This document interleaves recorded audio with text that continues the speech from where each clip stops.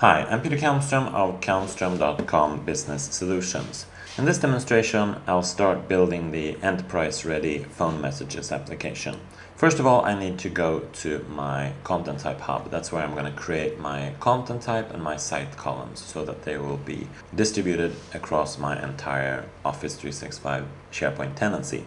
So I'll do that by going to any site except the first one, because that doesn't have scripting enabled, so I can't really see my content type publishing there or my content types at all. So I'll go to the IT site and find the content type publishing, and there I'll find my content type hub.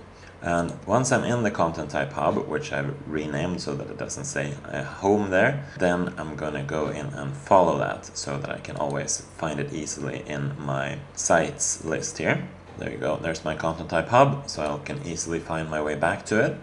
Now I'm gonna go into site settings of that site, and then I'm gonna start creating my content type.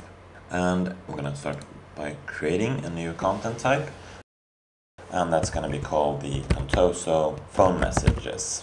Phone message is a singular because it's a definition of what information do I need to store about one phone message, and that's going to inherit from the list content types and the item content type. So that means that I only get the single title field included, and I'm going to put that in a new group. I'm going to call that Contoso. It's always a good idea to put all your content types in one group.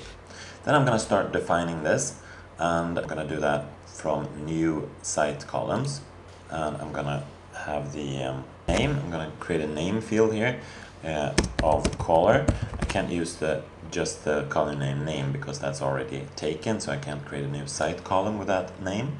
So name of caller is fine. I'm going to do single line of text. I'm going to put that in a new group. Right, and the default here is update all content types, so that's very important. Of course, we're going to keep that. Name of caller, and I'm going to add from a new site column person called is enough, and I can put that in the description. I'm going to put that in my group, the Contoso group, and that's going to be a person or group type of column, like that, and then we add that. Okay. And finally, we are going to add a new site column, which is call returned. That's going to be a yes/no field.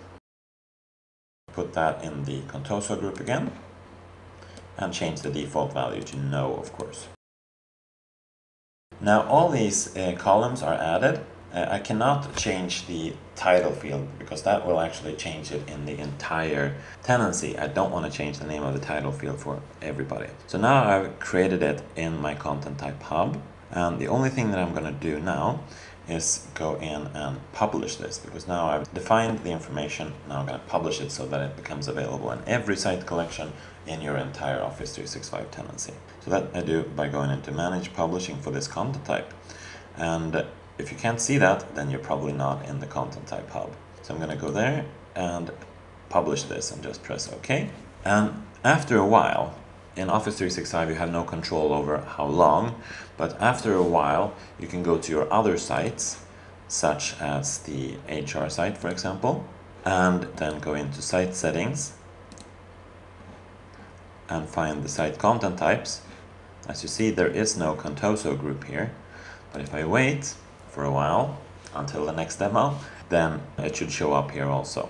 I can also see under site settings here under the content type publishing which content types are being subscribed, and eventually they'll show up here, but it will take a while and you can't push the frequency of that. So that's one of the challenges of doing it enterprise ready and using a content type hub. You do have to wait for your changes to be pushed out through the organization. So that shows you how to create a new content type in the content type hub, and also how to publish it. In the next demo, we're going to start using my content type in the HR site. Thank you for watching this demonstration.